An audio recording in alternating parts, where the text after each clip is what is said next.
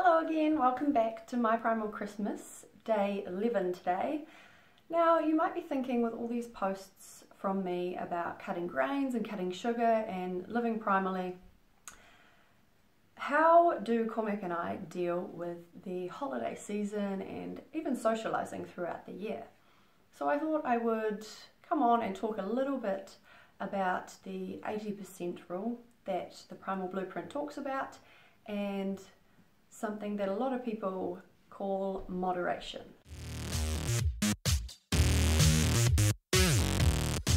So deciding to live a primal life, cutting grains and sugars from your diet, is not a cult following. It's not a decision to never touch these things again in your life, and if you do, it means you're not primal, or it means that you'll be kicked out of the club. It's about knowing what fuels our body, but also what hinders our health, and making informed food choices every day of the year, not just during the Christmas season. Although eating unprimally is part of our lifestyle, it's a spontaneous choice. We don't set a day or a time to eat non-primally. It's just off the cuff, and unless it's a specific social gathering that's already planned, we wing it.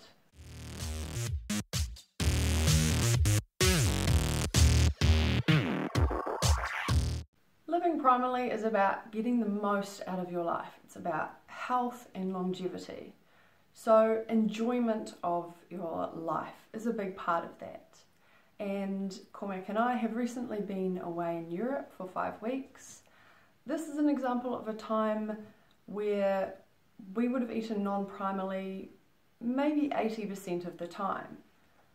But we knew that this was short term, and we enjoyed our decisions while we were there, and we also enjoyed getting back to a normal primal routine and lifestyle once the trip was over. When we were back, we didn't punish ourselves for indulging while we were away, because food is not a punishment. It's also not a reward. So we wouldn't have a salad as punishment for overindulging on a night out, in the same way that we wouldn't reward ourselves with a dessert if we chose a salad on a night out, or if we had had a big workout that day.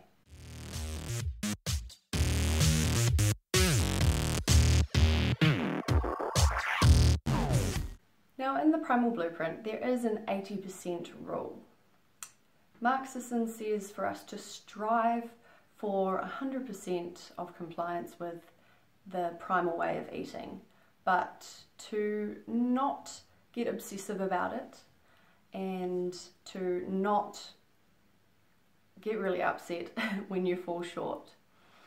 This is 80% of a month, or 80% of your year, or 80% of your life. It's not an 80% rule on a day-to-day basis.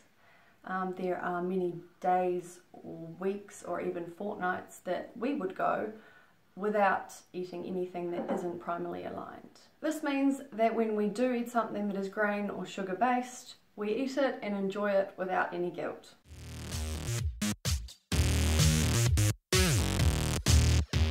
So if you've been seeing my posts and thinking, well, Christy, that's all very well and good, but it is Christmas, I just want you to realise that living primally doesn't mean you can't enjoy Christmas or enjoy the occasional indulgence, but it's about knowing that it is an indulgence and treating it that way. So thank you for watching, and remember, everything in moderation, including moderation. See you next time.